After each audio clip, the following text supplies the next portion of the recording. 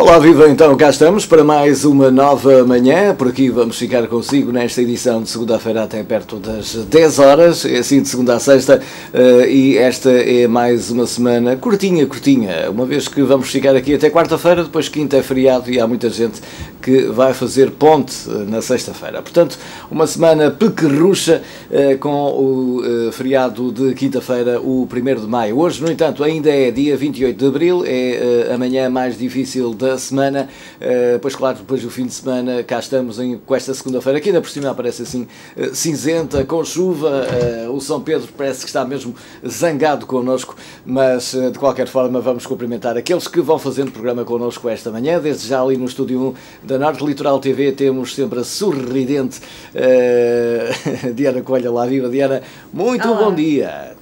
Olá, muito bom dia, Rui, olá António, olá a todas as pessoas que nos estão a ver lá em casa com esta chuva toda, não é? Ora. Principalmente da zona da Vila de Conde, Póvoa de Varzim, Esposende, sei que está a chover e trânsito, também anda trânsito pelas ruas. Exatamente. Mas cá estamos para mais um programa e mais uma nova manhã. Ora, aí está, e o trânsito com este tempo de chuva é sempre mais complicado também, portanto há que circular com mais precaução, mais devagarinho, porque o piso está naturalmente escorregadio e esta chuva realmente não ajuda em nada. Vamos também cumprimentar lá em cima o António, que vai aparecer, olha lá está, exatamente em Esposende, lá por cima, no norte de Portugal, um privilégio da natureza. Olá, viva António, muito bom dia. Bom dia, Rui, bom dia, Diana, e bom dia a todos os telespectadores que nos acompanham em mais uma nova manhã, uma manhã que inicia assim a semana. Uma semana, como já disseste, que iniciou não da melhor maneira no que diz respeito ao tempo, depois de termos tido um fim de semana até muito agradável. A chuva essa, pelos vistos, resolveu vir assentar o pó mais uma vez, mas nós estamos cá para tentar fazer com que o seu dia seja diferente. Ora, aí está, e por que não, já na abertura do nosso programa, também lembrarmos aquelas que vão ser as farmácias de serviço para o dia de hoje. E então na Póvoa de Varzim hoje está de serviço a farmácia nova. Em Vila de Conde temos a farmácia de serviço nova da Vila. E de serviço em Esposende está a farmácia Monteiro. Hoje que é o Dia Mundial da Dança, não sei quem é que se prepara para dar aqui um pezinho de dança no estúdio hoje, dando então conta de que hoje é mesmo o Dia Internacional da Dança, ora aí está. Para já vamos a dançar para o outro lado, lá para fora, para vermos como é que está o tempo e para já também numa abordagem das temperaturas previstas para o dia de hoje. Estamos nesta altura com neblinas, nevoeiros e alguma chuva, 13 graus de temperatura. No entanto, para hoje, reparem que a previsão fala de um dia com o sol a brilhar. A ver, vamos, para hoje e para amanhã teremos sol, a temperatura a subir até aos 17, 18 graus, a mínima na casa dos 10, mais logo à noite.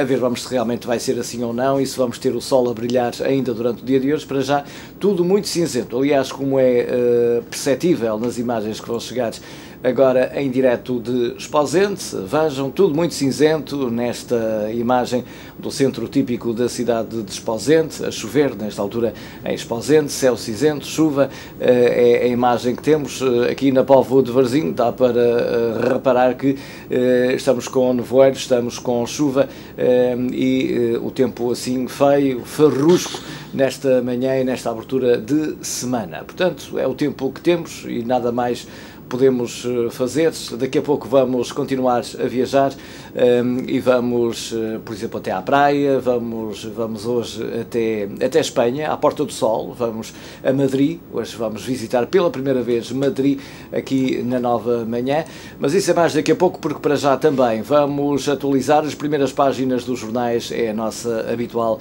revista de imprensa aqui na nova manhã.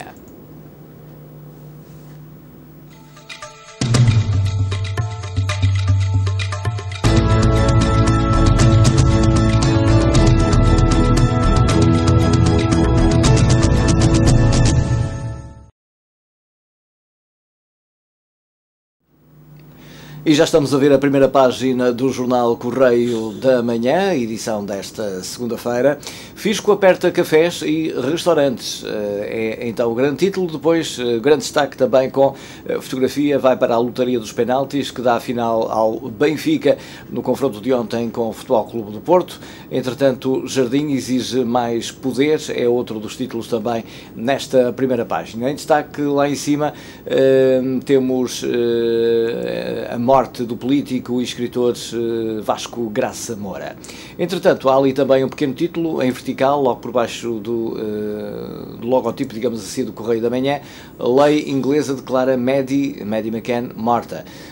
E entretanto um monstro escapa à busca aérea, isto a propósito do assassino a monte aqui em Portugal. Vamos agora passar para a primeira página do Jornal de Notícias. Ali ao canto também despediu-se o grande artesão da língua portuguesa, Vasco Graça Moura. Entretanto, polvo estragado esconde 3 toneladas de coca. A rede mexicana integrava 8 portugueses e usava o Porto de Leixões. Tudo e nada. Ora, está também o título para o Futebol Clube Porto Benfica de ontem. Terminou com 0-0 no tempo dos 90 minutos. O Benfica a jogar durante mais de uma hora com apenas 10 elementos. No entanto, na lotaria dos penaltis foi o Benfica a passar à final. Passamos agora também nós à primeira página do Jornal Público. A austeridade de 30 mil milhões não chegou para cumprir meta do déficit, é o grande título. E depois em destaque, pois claro, Vasco Graça Moura, quando ontem recebi o seu recado com uma laranja em memória do Graça Moura. É o título que faz então esta adaptação do verso de Vasco Graça Moura na primeira página do jornal O Público. Passamos agora para o jornal I, também feito com Vasco Graça Moura, as palavras como forma de estar no mundo, e depois temos ainda outros títulos, nomeadamente o gás que vai subir este ano antes de descer em 2015. Passamos agora para os jornais desportivos, feitos com o Benfica, naturalmente, recordes, primeira equipa a poder ganhar campeonato e 2 taças, tripla à vista para o Benfica. Depois passamos também para a primeira página do jornal A Bola, Benfica, novamente com 10, durante quase uma hora, mas com Oblak intransponível. Gigante é o título nesta primeira página. Depois temos ainda outros títulos também, ingleses e turcos de olho em Slimani, depois Mourinho, que relança a luta pelo título ao ir vencer a Liverpool por 2-0, e em Espanha o Atlético de Madrid mais perto do sonho. Entretanto, na Turquia, Raul Meireles e Bruno Alves são campeões no futebol da Turquia. Para fecharmos esta nossa revista de imprensa, vamos ao jornal O Jogo, feito também com a roleta, aliás com o Benfica, e roleta dá vermelho, é o grande título. Dragões voltaram a não se impor contra 10 e as águias foram mais fortes nos penaltis. Fernando falhou a grande penalidade decisiva e Cardados asseguram a 5ª final da Taça da Liga. São assim os títulos dos jornais, foi a nossa habitual revista de imprensa.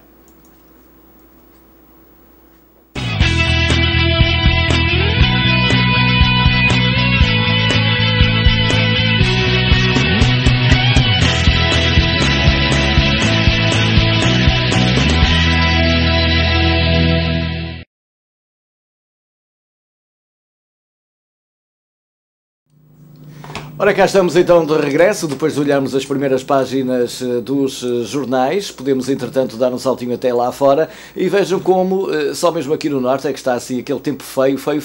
Estamos a ver imagens de Aveiro, portanto, aqui, um pouquinho abaixo da nossa região. Bonito, a terra. E está sol, está um sol tímido, mas está sol.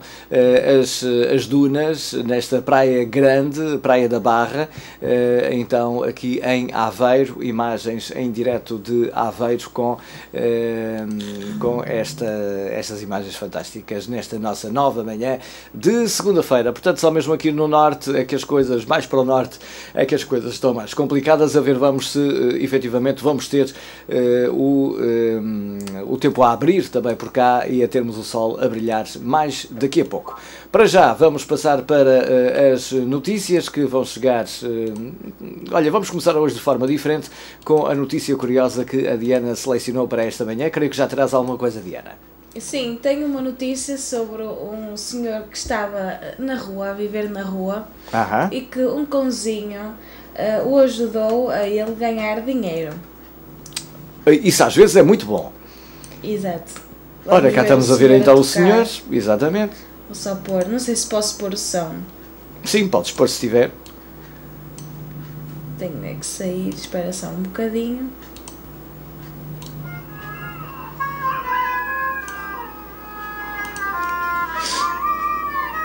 Ah, já estou a ver. O cão acompanha o senhor a cantar.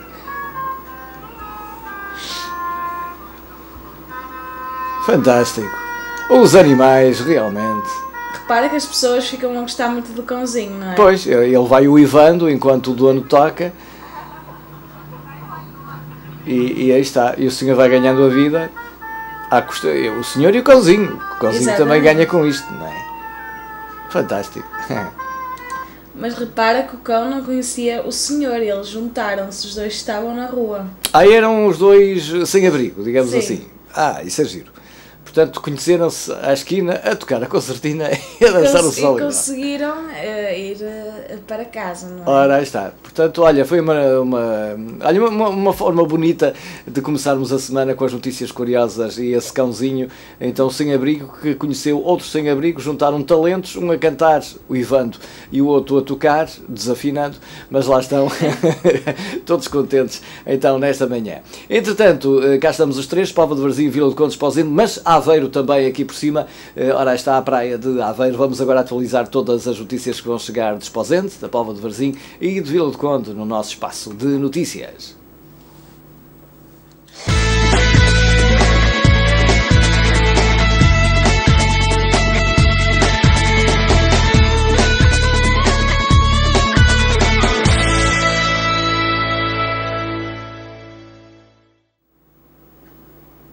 Em 2014, a Câmara Municipal de Esposende aumentou em cerca de 8% o valor global das transferências para as juntas de freguesia do concelho. A somar aos cerca de 237 mil euros relativos aos acordos de execução para a limpeza de vias e espaços públicos, sarjetas e sumidouros, o município aprovou recentemente a transferência de aproximadamente 77 mil euros para a limpeza de praias e pinhais e outros espaços no concelho. No total, as transferências elevam-se a quase 314 mil euros, um montante superior ao do ano passado e que reflete a sensibilidade do Executivo Municipal para as limitações de ordem financeira das juntas de freguesia. O montante de 77 mil euros será distribuído pela União das Freguesias de Esposende, Marinhas e Gandra, União das Freguesias de Poliifão, União de Freguesias de Bolinha e Mar, União das Freguesias de Palmeira de Faro e Curvos, União das Freguesias de Fonte Boa e Rio Tinto e juntas de freguesia de Antas, Forjães, Vila Chá e Gemeses. O Núcleo Escolas de Karatê Portugal organizou na sexta-feira passada, dia 25 de abril, o primeiro Open NEKP. O torneio contou com a presença de centenas de karatecas da zona norte e centro do país. Joninhas Vilar, no escalão juvenil, 45 quilos, com mais um excelente desempenho, sagrou-se campeão desta primeira edição do referido torneio. Joninhas Vilar continua assim a sua caminhada vitoriosa. Quanto a futebol, no fim de semana os resultados dos clubes do concelho foram os seguintes. No Campeonato da Associação de Futebol de Braga, Pro Nacional, 31ª jornada, Esposende 1, Domiense 3, Marinhas 1, Maria da Fonte 1.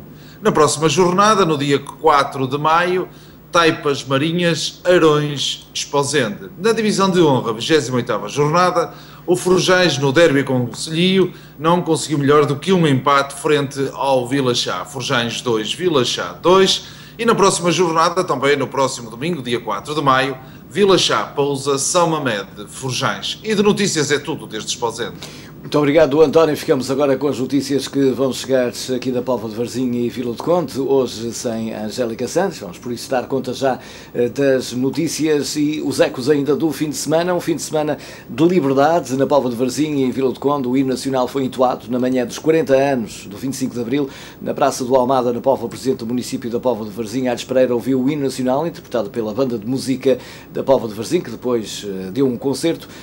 Teve ainda honras militares da Escola Prática de serviços e visitou uma pequena exposição de material usado, material militar usado nas décadas de 70 e 80 que esse material esteve em exposição então na Praça do Almada.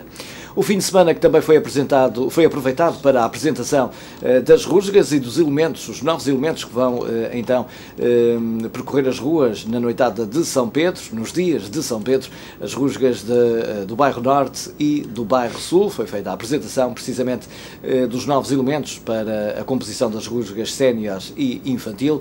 O bairro Sul que organizou ainda um jantar para assinalar também os 52 anos da coletividade. Passamos para o desporto.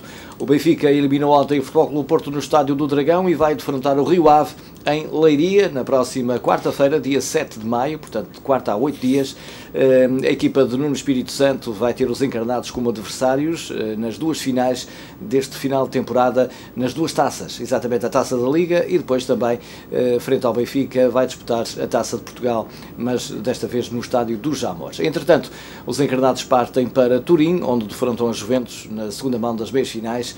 Recorde-se que o Benfica leva uma vantagem de 2-1 na bagagem. Entretanto, amanhã há um Vila Condense que vai estar em destaque, precisamente no Real Madrid, na segunda mão também da meia final da Liga dos Campeões, o Real a deslocar-se a Munique, na Alemanha, com uma vantagem de uma bola, e Fábio Coentrão será com certeza um dos elementos a poder ser usado pela equipa espanhola frente ao Bayern de Munique. No Campeonato Nacional de Séniores, o Varzim mantém o quinto lugar após o empate conseguido ontem frente ao Ribeirão. Os palveiros começaram o jogo quase a perder, com o árbitro a assinalar um penalti logo aos 8 minutos por derrubo de Miguel a um avançado do Ribeirão. Mendes converteu o penalti, colocando a equipa da casa em vantagem aos 9 minutos. O Varzim reagiu bem e o golo do empate surgiu no final do primeiro tempo, num quase canto direto apontado por Nelsinho.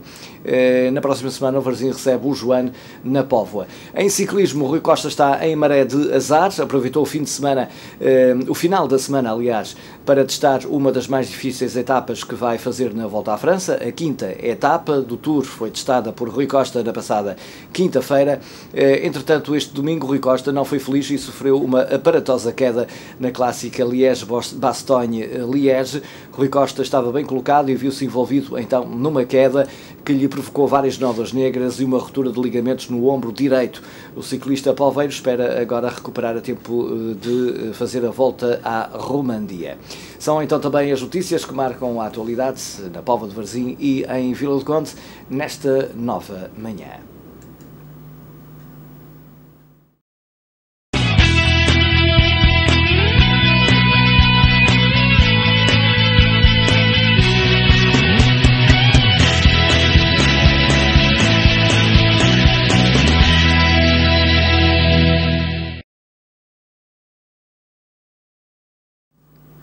Ora, cá estamos então os três, nesta nossa nova manhã, Póvoa de Varzim, Vila do Conde, Esposende, tripartido. Já sabem que este é o único programa de informação diário, de segunda a sexta-feira, precisamente em duas web TVs, mas também através da MEO, Norte Litoral TV e Esposende Serviços TV.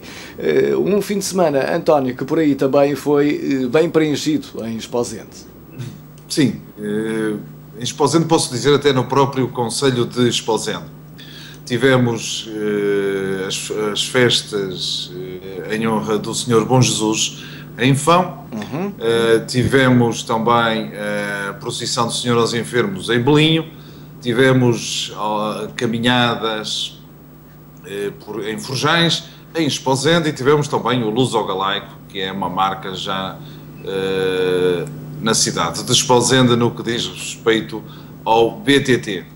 Portanto, muito preenchido, num fim de semana que ajudou muito o próprio tempo, apesar no dia 25 de Abril nem tanto, mas sempre foi dando para as iniciativas que existiam, mas sábado e domingo, e então domingo realmente foi um dia primaveril, e por isso muita gente acorreu aqui à cidade de Esposende para acompanhar então essa prova de BTT que decorreu no concelho de Esposende e fora do concelho de Esposende. Tivemos o Extreme, que saiu na sexta-feira até a Mares e regressou ontem, e depois tivemos no sábado o Passeio Júnior, que saíram de Esposende até Sampaio de Antas e o regresso, e depois ontem tivemos a meia maratona e a maratona. Portanto, o desporto, para além do futebol, mas o desporto em si também a marcar este final de semana. E por isso foram muitos aqueles que vieram até ao concelho de Esposende. Muito bem, Vila do Conde, com a nossa Diana também a ter um fim de semana agradável e bem preenchido também, acredito. É verdade, tive um fim de semana agradável, pelo menos o tempo, no caso do tempo, esteve bastante melhor, mas ontem já se notava que hoje ia dar assim uns chubiscos. Pois, ia dar uma grande volta, não era? Exato, mas foi tudo dentro da normal. Muito bem, Diana, podemos se calhar aproveitar para lembrar alguns dos acontecimentos que foram marcando a história neste dia, ao longo dos anos, e vamos a isso. Exatamente, para o dia 28 de Abril, hoje que é segunda-feira. Em 1884 nascia o historiador Jaime Cortesão. Em 1945 Hitler casava-se com Eva Braun em Berlim. Temos também em 2002 morria o jornalista Fernando Peça. E já em 2011, há bastante pouco tempo, o príncipe William casava-se com Kate. Quem hoje faz anos de pessoas famosas, temos um ator que faz 65 anos, chamado Luís Miguel Sintra. Temos também um futebolista do Benfica, que faz 32 anos, chamado Carlos Martins. O Carlos Martins, pois, estamos esquecido que ele anda, o Carlos Martins. Eu sempre gostei muito do Carlos Martins, mas ele agora está assim desterrado para a equipa B do Benfica. Não tem tido também muita sorte Carlos Martins nestes últimos anos, enfim, mas esperemos é que tudo fique bem com o Carlos, porque ele bem merece e já deu muito ao Benfica, à Seleção Nacional, ao Sporting, onde nasceu como futebolista, há que também não esquecê-lo. Também já passou por Espanha com algum sucesso. Por falar em Espanha, antes de darmos os parabéns a gente que está ligado ao Facebook da Norte Litoral e também da Esposende Serviços TV, vamos então ao famoso Largo da Porta del Sol, em Madrid. É aqui que acontecem muitas manifestações quando nós vemos em direto. Eu estava à espera, eu não conheço Madrid, francamente, nunca lá fui, mas estava à espera que o Largo da Porta do Sol fosse um largo muito maior do que realmente está assim à vista nesta imagem que estamos aqui a ver. Portanto, é um largo até que não é muito grande, mas é o famoso Largo da Porta do Sol, precisamente em Madrid. Estamos a ver imagens em direto, algumas nuvens, é certo, mas muito sol em Madrid, nesta altura. Lá é mais uma hora do que cá, portanto são 10h30 da manhã, a passar das 10h30 da manhã em Madrid. Assim estamos a visitar Madrid nesta manhã e este é um dos centros, uma das zonas nevrálgicas, digamos assim, da capital espanhola, Madrid. E pronto, não sei se vocês já foram a Madrid. António? Sim, já por lá andei. Já por lá, e por aqui, por esta praça também passaste, não é? Sim. Muito bem. Apesar que tens aí um placar que te corta um bocado corta. a amplitude da própria praça. Exatamente. Eu não sei se é um placar, se são obras. Isto aqui parece-me um andaime. Eventualmente. Parece-me um andaime de obras que corta a amplitude da praça, mas de qualquer forma o andaime está encostado a um edifício, portanto a praça não será muito maior do que aquilo que estamos a ver. Mas pronto, são as imagens em direto. Ali é um edifício público, não sei o que será. Vemos ali a bandeira espanhola em frente. Mas de qualquer forma são imagens em direto de Madrid que estamos a acompanhar nesta manhã. E muito bem, vamos agora também dar os parabéns a gente que está ligada ao Facebook da Norte Litoral TV, da Esposende Serviços TV. Vamos começar pelo António hoje, que vai dar conta de quem faz anos ligado ao Facebook da Esposende Serviços. E pela Esposende Serviços TV estão de parabéns Manuel Rocha, o Vítor Soares, a Fátima Venda, o Pedro Miranda, o Diogo Cruz, a Rita Pereira, o Francisco Viana, o Roberto Ramos, o Bruno Lopes, a Céu Costa, a Ni Peixoto, o André Rodrigues, a Rosa Neiva, o Carlos Vasquinho e também a Teresa Patrão. Para todos eles, um excelente dia de aniversário, que se repita por muitos e longos anos, são os votos de toda a equipa da Nova Manhã. Ora, aí está, que também vai estender esses votos àqueles que estão ligados ao Facebook da Norte Litoral TV e a lista dos nossos aniversariantes trazida agora pela Diana Coelho. Vamos Exatamente, hoje que é dia 28 de Abril.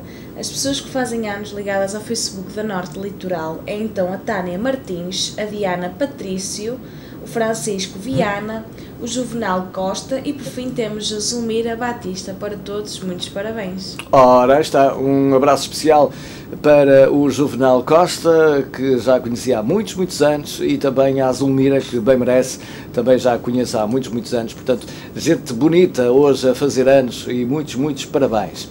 Entretanto, estamos praticamente no final desta nossa edição da Nova Manhã, uma edição que, no entanto, vamos lembrar, António, que esta semana, por ser uma semana mais curta, ficamos apenas até à próxima quarta-feira, porque depois vamos festejar o Dia do Trabalhador.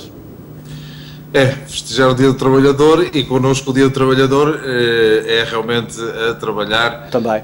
Mas é isso que também nos move no dia-a-dia. Só esperemos que o tempo melhore, porque gostaríamos, como já temos falado sobre isso, gostaríamos o mais rapidamente possível fazer, pelo menos do lado de Esposende, as novas manhãs no exterior. Vamos aguardar que o tempo ajude, porque logo que haja bom tempo, nós vamos então até lá fora para arejar um pouco, porque já estamos quase como aos cascóis do Benfica, estamos já cheios de mofo cá dentro.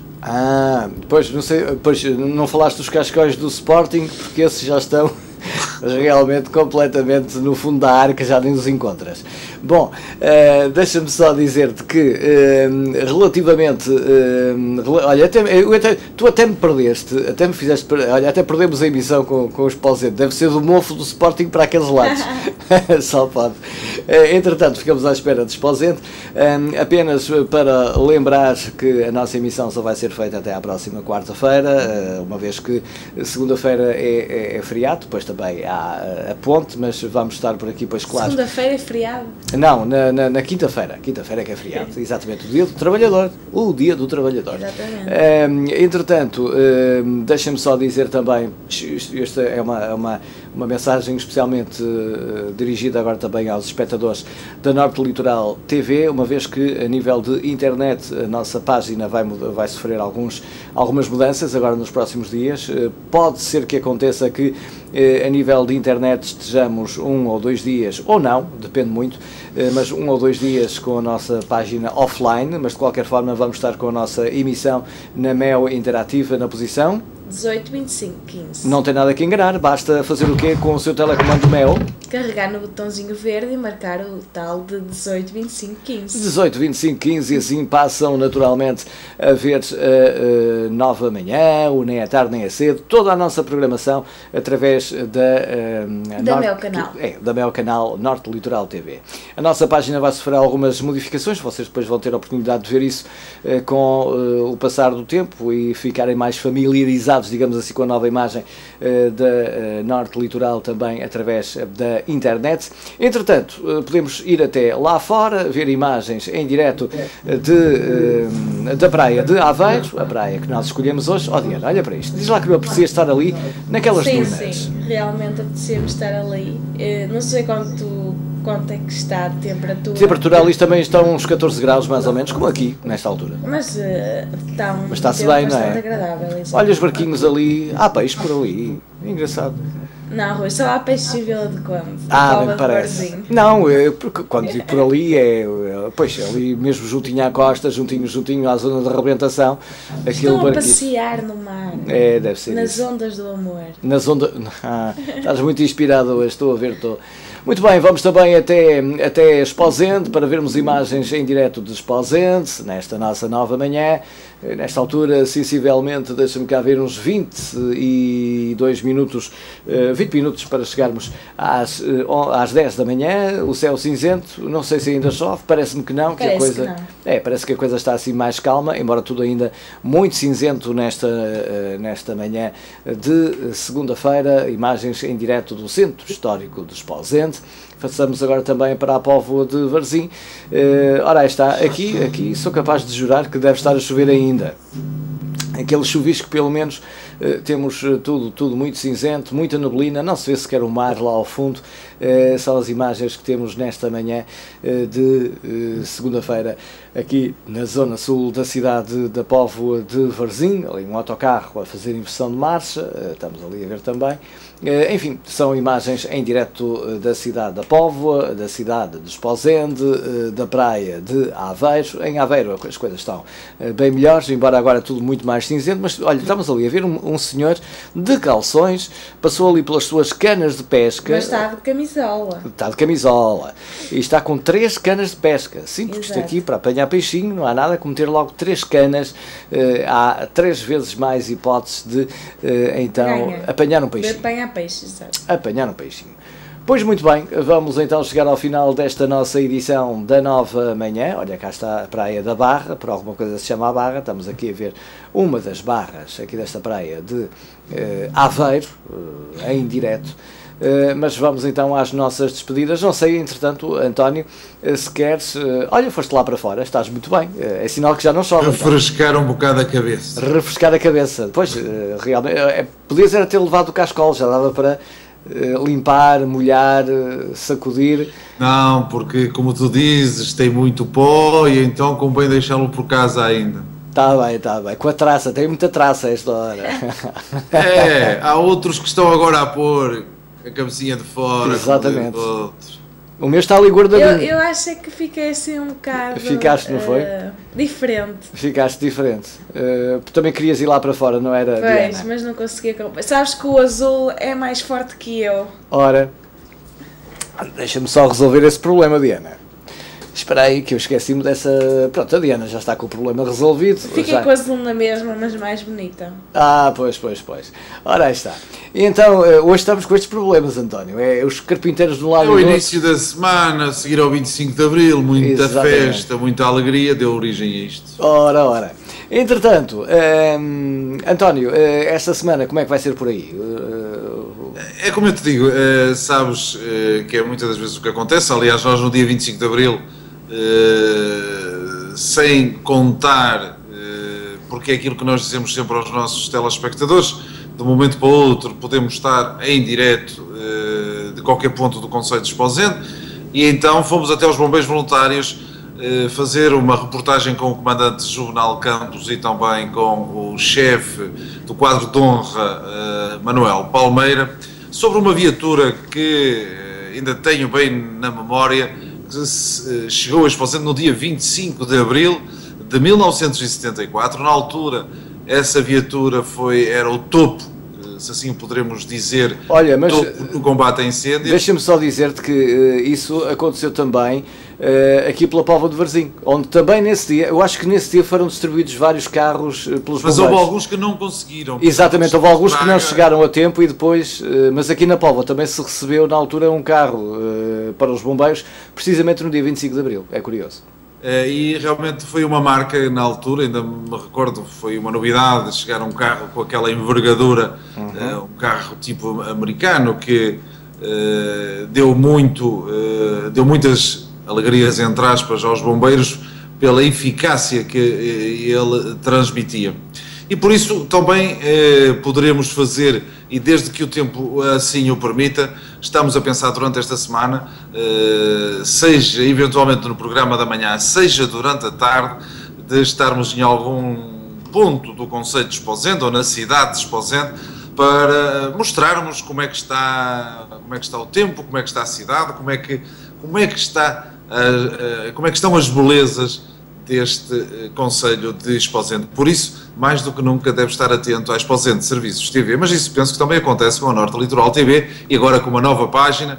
Os parabéns também para a Norte Litoral TV, sempre a evoluir, porque é aquilo que nós todos os dias estamos a tentar, é realmente dar sempre um passo à frente, realmente, mas gostaríamos de dar um passo maior, mas tem que ser devagarinho. Com calma. Antes devagar e bem que... Sem dúvida nenhuma. Depressa e mal, pronto. Sem dúvida Não nenhuma. interessa. Deixa-me só dizer-te que também, naturalmente, vamos ter a oportunidade aqui pela Norte Litoral de fazer muitos programas em direto. Nós, os programas em direto, vamos optar também muito mais pelos programas da tarde, entre as 2 e as 3 da tarde, o início da tarde, nem é tarde nem é cedo. Em que vamos aproveitar também para fazer alguns programas durante a tarde em direto, e ao fim de semana também isso vai poder acontecer nas manhãs de sábado.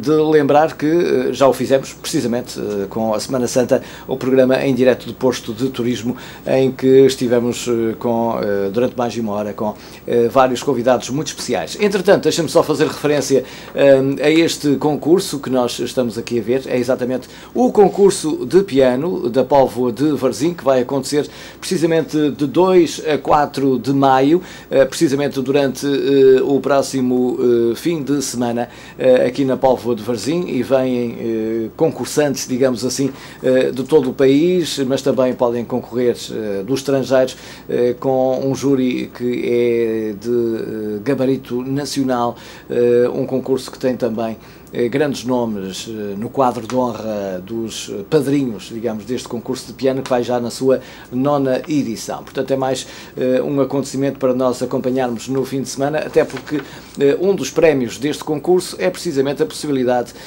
de a atuação de um dos finalistas ser gravada para um programa de televisão. Portanto, ora cá está, nós também a darmos este apoio ao concurso de piano da Póvoa de Varzim, onde vamos também estar, então, no próximo sábado à noite, com a noite dos galardoados, digamos, dos laureados, então, no concurso, o 9º concurso de piano. E pronto, estamos a chegar ao final desta nossa edição da Nova Manhã, sempre de segunda a sexta. Entre as 14 e as 15 horas. Cá estamos para lhe trazer o quê, António? Todas as notícias dos concelhos de Esposende, Póvoa de Varzim e Vila de Conde. E até os barquinhos que vão chegando à costa. Vamos lá ver. Olha, no momento em que eu ia mostrar um barquinho que estava a vir para a praia, estava tão bonita a imagem, barquinho vermelho, a câmara virou-se para o outro lado. Mas, olha, o vermelho era capaz de estar a destoar, não? Olha que não. Eu acho que até está bem contextualizado com tudo aquilo que tem acontecido nos últimos tempos no nosso país. Bom, mas deixemos esta linguagem futebolística à parte, porque não nos leva a lado nenhum, ou se calhar até nos leva só para uma direção. Tu é que levaste para o lado futebolístico, que eu não estava a falar de futebol. Então? Estava a falar do barco. Do barco, pois, eu percebi. Olha que muita água, tinha aquela imagem há pouco. Bom, vamos então às nossas despedidas, com este sorriso do António, este sorriso da Diana, e com a promessa de voltarmos amanhã para mais uma edição, Diana. Exatamente, de 9 amanhã, mas hoje à tarde também, não é, Rui? É verdade, nós cá estaremos à tarde. António, quando é que te juntas a nós, num programa qualquer, a fazer connosco nem à tarde nem é cedo?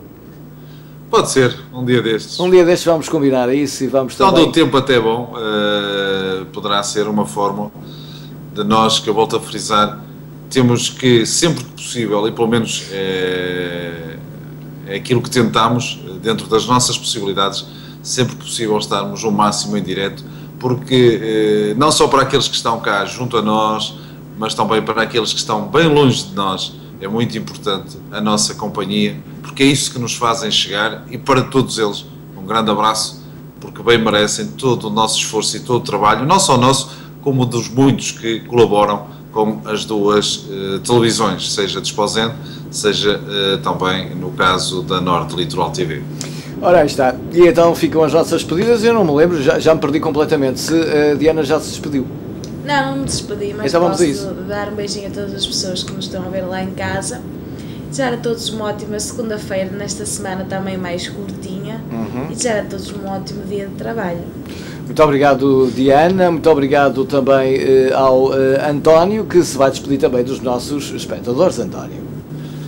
É desejar a todos uma excelente semana, e vejam como a nossa colega e amiga Diana, só de ter um fim de semana mais curto, bem mais alegre, até bem toda, apesar de estar frio e chuva, mas veio toda já a pensar numa primavera, já a pensar também no verão. Ela hoje está muito florida, ela hoje parece um jardim de flores. Aliás, a Diana é uma autêntica flor. Já pode começar a pensar no fim de semana prolongado.